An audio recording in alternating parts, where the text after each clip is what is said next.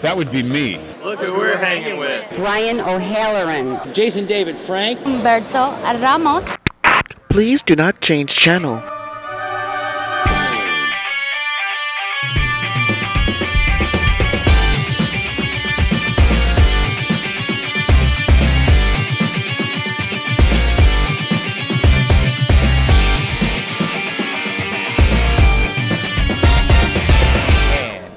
Hello, World Wide Web. Welcome back to the Hangin' With Web Show. I'm GW Pomichter. Thank you so much for logging on and tuning in. If you haven't done it yet, go hit subscribe. It's right down there.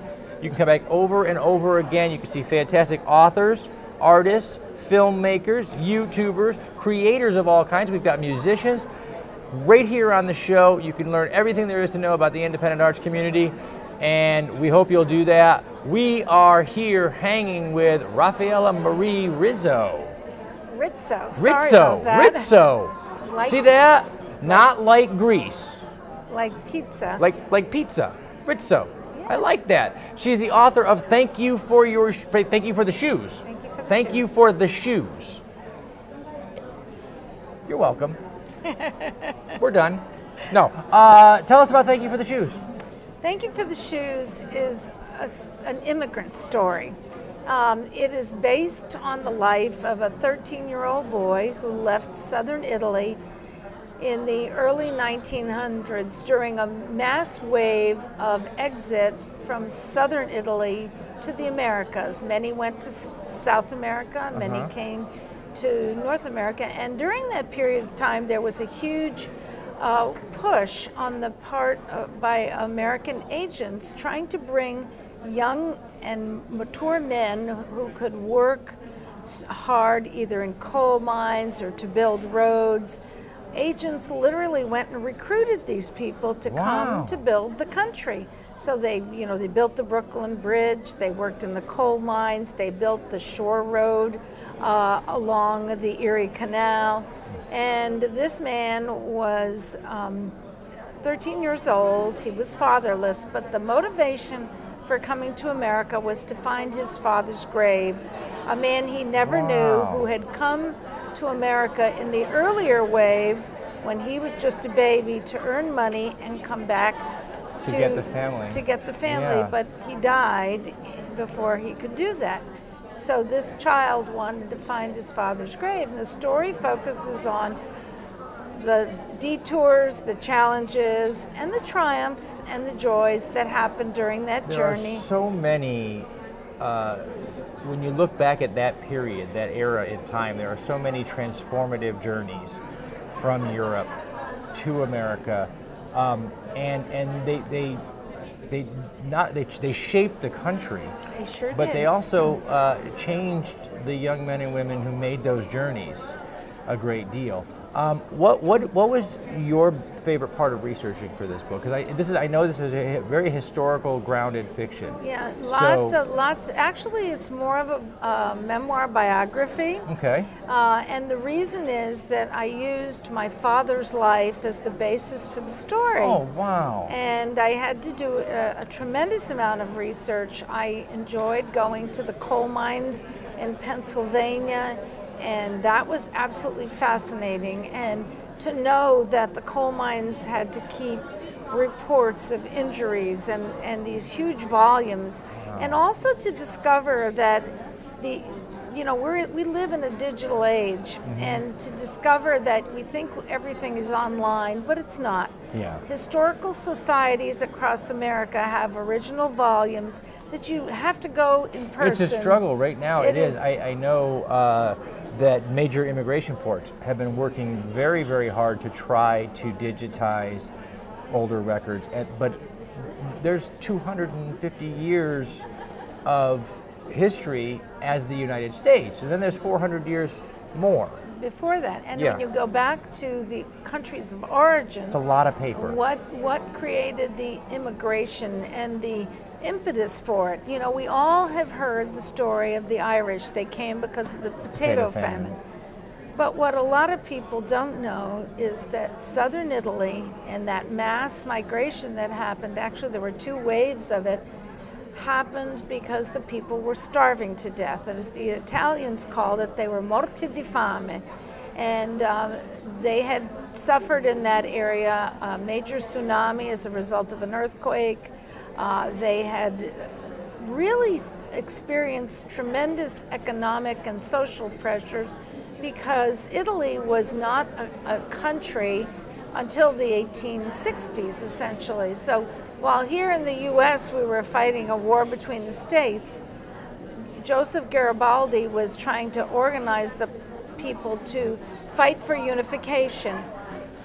But the Southern Italians fought for unification thinking it would improve their lot in life, and what they learned was that as soon as this happened, that the unification occurred, he presented Italy as on a plate to the king, and so turned it into a feudal state, a monarchy, and unfortunately the peasants in the South were the ones, if they had a patch of land, they were taxed and to pay for the big cities and for everything else. We tend to look at things from our perspective in the world today, where we see a planet of nations, and we forget that nation building is a process. And whether you are Great Britain or the United States or Italy, from city-states to nation-states is a very long journey and a very painful journey. Getting where we are today didn't happen overnight, and these are the people who built the world that we live in. And we are very fortunate because it required a tremendous amount of courage, and there was very little to help, but which is fine, because it made them stronger, and it also made them more committed to be Americans. Yeah, well, and so that was and for people like this young man that you're following, based on your father, this is a one-way ticket. It's not like Pan Am is going back and forth. This is a one-way ticket, and it was for his father. It was a one-way ticket. So that's a lot of courage to say, I'm going to give up what little I have for nothing in hopes of doing better. Exactly, and I liken it to if you and I today were told we needed to go to the moon, but we are not trained, we don't have a special suit, we didn't go through all this flight training and depressurization and all those things. They didn't have phones, they didn't have video, they knew what they knew by word of mouth, most of it wrong. They were all told America was the land of milk and honey and the streets were paved with gold, and instead what it was workers all piled into some rooming houses, working from very early in the morning to late at night, and then trying to escape the fact that, the kind of like, especially in the coal mines, essentially the people owed their lives to the company store because the way the structure was, it was very difficult. Well, this book was a personal satisfaction to write. It sounds like a very much a passion project. It was a passion project, and I'm working on a second book that has some of the characters in this book in the second book, to see the Americanization process of the next generation, because we get distanced pretty quickly. We do, and today's world, we tend to look at the news in a vacuum, and but in America in particular, the immigrant's journey is it has a path, it has a course. We see recurring themes from every wave of immigrants, the Italians and then the Irish, and now some of the Spanish, and from the Central American countries. There's a pattern to this, and there's a process to this, and that second generation that Americanizes themselves or assimilates, and then usually another generation before they reach back to those original roots and share that and make that a part of our culture. And so your next book is going to be even just as interesting as your first one, I'm sure. Well, and you're going to learn just as much. Authors out there on the web, authors, we learn as much as we share when we're writing. Absolutely. I learned a tremendous amount. I thought I knew a great deal about it, and then I went and found out that as I was exploring things, first of all, I learned a lot about where the records of the world are, I will tell you that, I'm a member of Ancestry and all of that, but that was not as helpful as going to a local community and going to the churches in those communities and getting records. I have a very distant cousin who is in an area of Poland that's been disputed between Russia and Germany and Yugoslavia, and over again. So governments come and go. The one thing that's there, the one place that he always sends snapshots and records from are the churches, because governments have come and gone, and the but the cemetery and the church has been there. And so it's an amazing thing to see. I'm going to grab this real quick. I want to make sure we get a really good shot of that so that we can make sure that we've got everybody looking at it. We're going to grab some social media links from you and website links and book links so that we can share those on the web. She's holding up that silly card, which tells me I have to shut up. She does that quite frequently.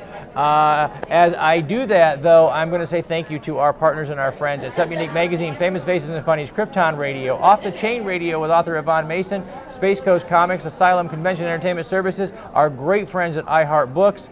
Remember, everybody out there, subscribe to the channel, come back over and over again, log on, tune in, and see who we're hanging with next.